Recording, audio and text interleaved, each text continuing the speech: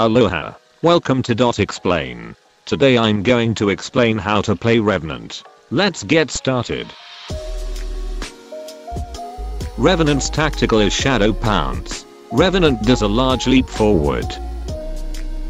Holding the tactical button for 3 seconds gives you the maximum distance of 50 meters. He can jump straight into a wall in order to start wall climbing.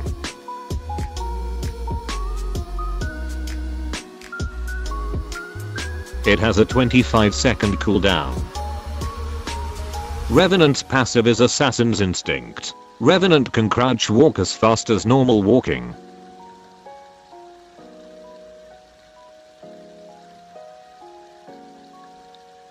He can also climb walls more than 6 times higher than other legends.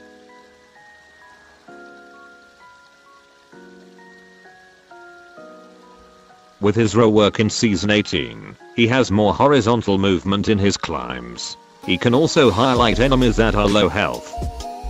If Rev is the one to get them to low health, an additional icon appears.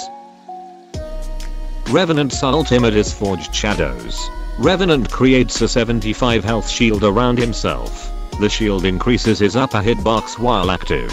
When the shield is depleted, it slowly recharges over time. But if Revenant gets a knock, they replenish instantly and increases the ultimate by 5 seconds, while also recharging his tactical.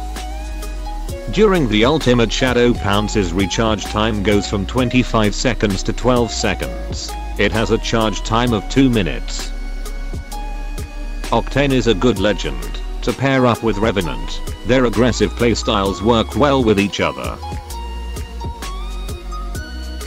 It's best to use your passive to flank enemies. The Pounce has little to no verticality, so if you want to go vertically, use your Pounce to jump onto a wall-to-wall climb. If you charge the Pounce while jumping, then look downwards, then release the tactical, Revenant will jump with a lower arc and will be able to pull out his guns much faster. Well, that's it. Thanks for watching the video. I'll see you all later.